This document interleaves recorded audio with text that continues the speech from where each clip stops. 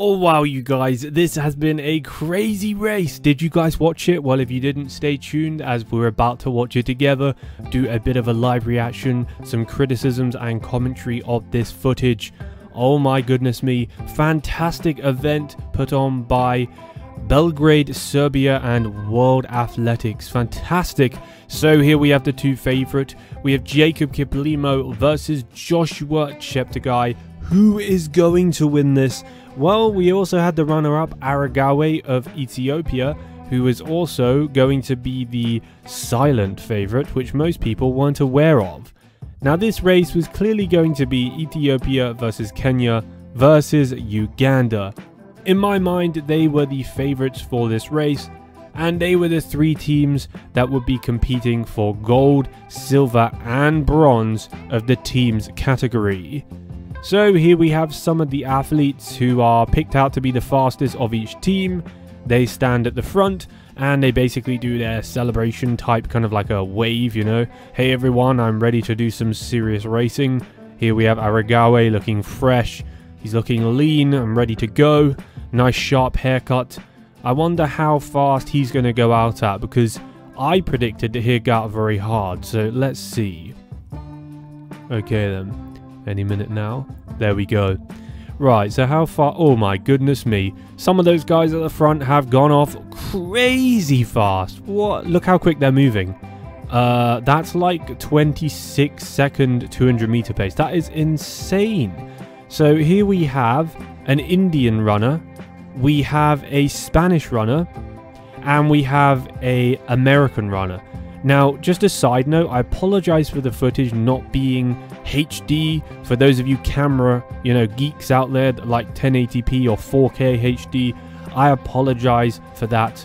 Hang on a sec. Is this guy leading the race? No way. Is he actually gone out in first place? This guy from India. I mean, congratulations to him. He has guts. But, oh my goodness me. How far is his lead? You are joking. The guy's got like a 150-meter lead on the rest of the pack. So unfortunately I don't have any splits in this race, because as you well know, splits in cross country don't really matter. The only people that really care about splits in cross country are the Americans, because they all run their 5Ks over that kind of terrain, whereas in Africa and most of Europe, cross country has nothing to do with your pace or splits or time. It's all about your position. So here we have Debele of, is that Ethiopia? We've got a French athlete. Okay, finally the Indian athlete has been caught. He is about to be, I think he's going to fall way back now. He's made a massive mistake here. I'm not aware of this Indian athlete, so I don't think he is anywhere near the standard of these Kenyans. That is Debele of Ethiopia. Yes, I got it correct the first time. He's now overtaken the Indian. Kiplimo's, he's really staying back there. He looks about 15th place there, just by Joshua Cheptegei. This actually happened the previous 2 years, you guys.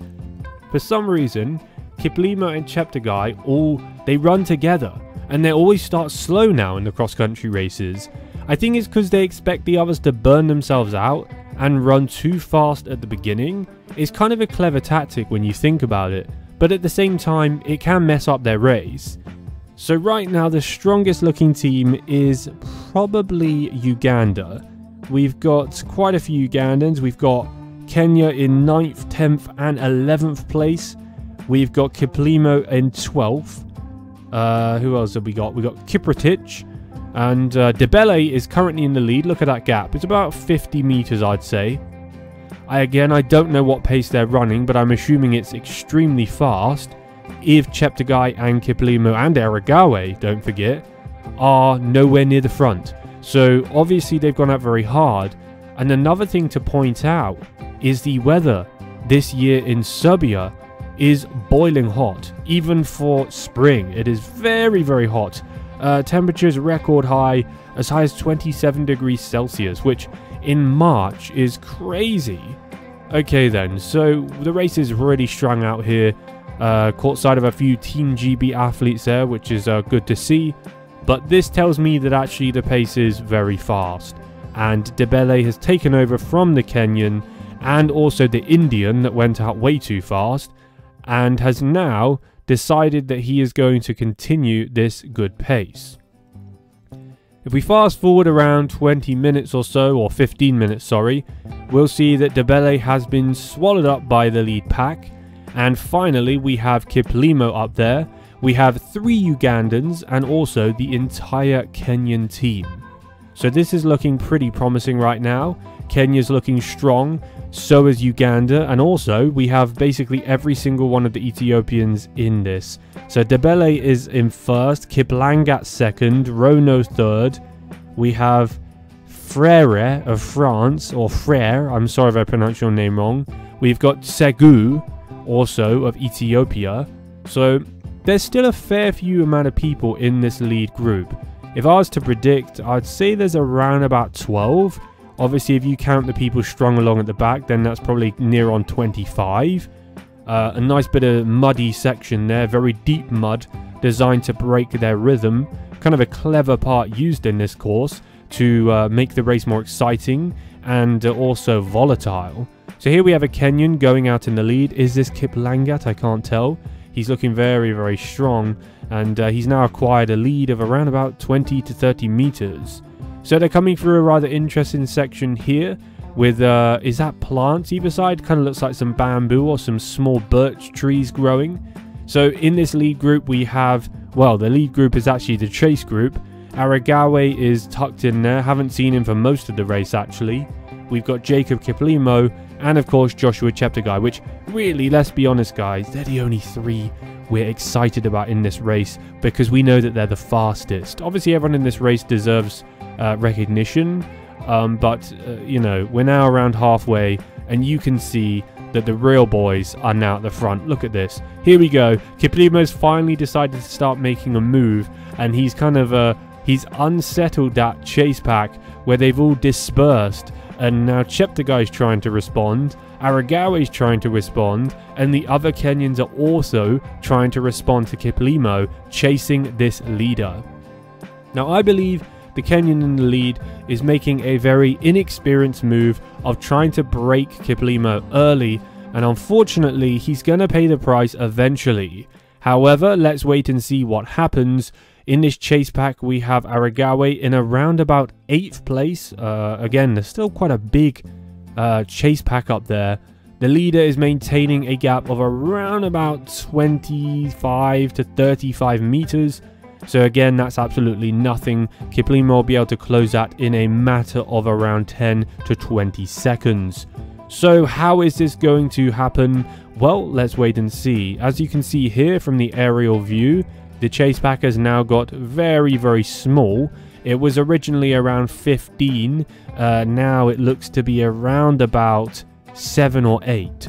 So things are starting to really kind of move on now as they overtake some of the slower athletes in this race, as this particular race in Belgrade is a looped course. I don't know how many laps. I believe they're doing up to 5 or 6 laps. Please correct me if I'm wrong in the comment section.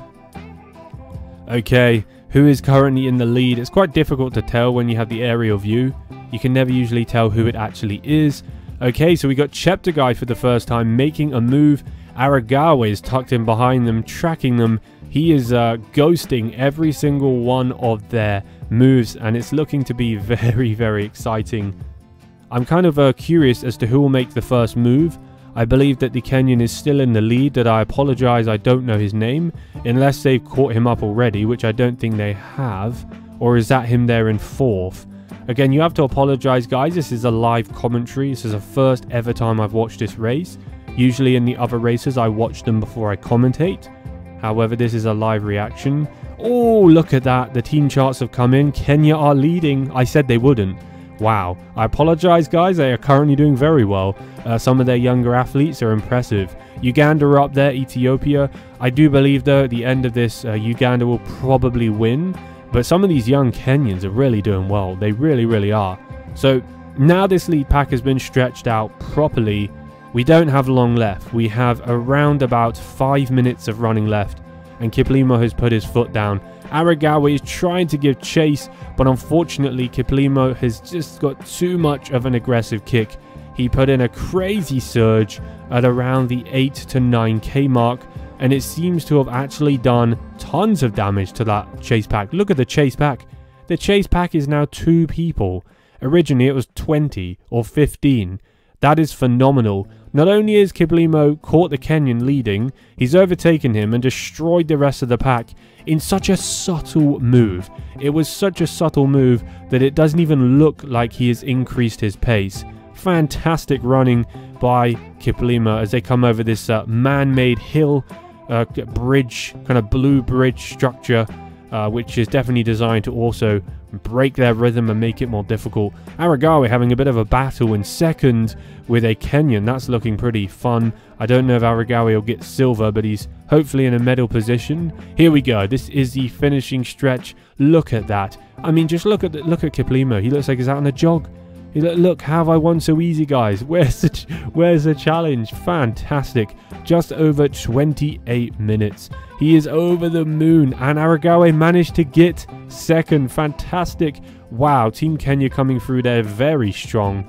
And Cheptegei finishing outside of the top 5, which is unfortunate, but so that's Kip Langat in 3rd. Then we have Kip Karui in 4th, Masai in 5th, and Cheptegei in 6th. Fantastic running by Kenya. Now, I did say yesterday that I didn't think Kenya had a very strong team because I didn't recognize many of their names other than Kip Langat. But I was completely wrong. I apologize to my Kenyan viewers. And I actually say you were right. You have a very strong team. And it's just we didn't really know most of their names. A lot of the younger Kenyans haven't really hit the world scene yet, apart from today in Belgrade in Serbia. So this is a fantastic breakthrough for a lot of those younger Kenyans in their 20s and early 20s and even late teens. Fantastic running here. So here we have the results. So let me just put my glasses on and we'll take a good look at these, go through some of these names. Guys, feel free to comment down below your opinions on that race, how you felt it went. I think Aragawa struggled to respond to Kiplimo's move, which was a bit of a shock because I actually thought Aragawa would push early on, but he didn't.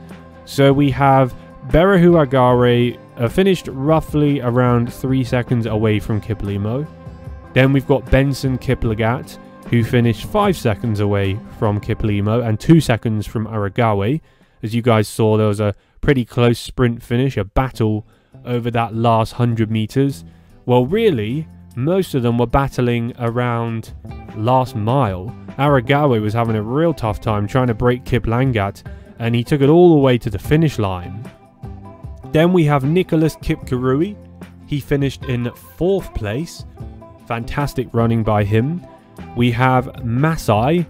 We have Samuel Chebowi Masai. Sorry if I pronounced your name wrong. In 6th place, 9 seconds behind Kiplimo. And then we've got Joshua Cheptegei. Again, not that far off, only 15 seconds away in 6th place. But that's what I say on this channel, is the difference between gold and even 6th or 7th can be a matter of 5 or 6 seconds. So at this world-class level is very difficult. The greats have to train extremely hard, and sometimes they won't even get a medal, which is tough. It's very difficult. So we got Uganda 1, Ethiopia 2, and Kenya 3. Kenya winning the team rankings with a very, very strong team there. So let's look at the next page, see if we recognize any of the names. And I'll be interested to see where the first team GB athlete finished. So there was no GB athletes in top 20, which is disappointing. Debele finished up there in around about the top 15, and he also actually started very fast. I think he got carried away with the Indian runner, and I don't know why, because the Indian runner wasn't a favorite in this race. So either Debele tried to make the aggressive move and it was a big mistake, or he actually thought the Indian runner was going to win and he saw him as a threat. Now, I don't know why the results have just glitched back to page 1 again. So here we go. Is it going to go back to page 2 again so we can actually look at it? A bit of a technical error there. Okay, so Leonard Chemutai finished 18th, Dan Kibet in 11th, Warku in 12th. Who else do we have? Kiprotich, I recognize that name. Debele, we've got Segu, and we've got, I think the first European was Mehdi Frere, or Frere. I apologize if I pronounce your name wrong. Mehdi finished 1 minute and 7 seconds behind Jacob Kiplimo. So that's a very strong lineup. Sorry, I just realized I forgot 17th. That would be the first place European, would be Aaron Las Heras of Espanyol. So I apologize for that. España, not Espanol. I'm trying my Spanish accent. This is a very, very tough job, guys, trying to pronounce these names. They couldn't have got more difficult names to pronounce. The French guy, the Spanish, some of the Kenyans, very difficult. But this is a dominating. It was an absolute domination from the Africans again, as expected. We got an Eritrean up there, Abdurrazak Solomon. Big competition here. And I really can see why Jakob Ingebrigtsen chooses not to race this, because he probably wouldn't get a medal, like, let's be honest. Thank you for watching today's video. Subscribe if you're new for future races, and leave a like to show your support.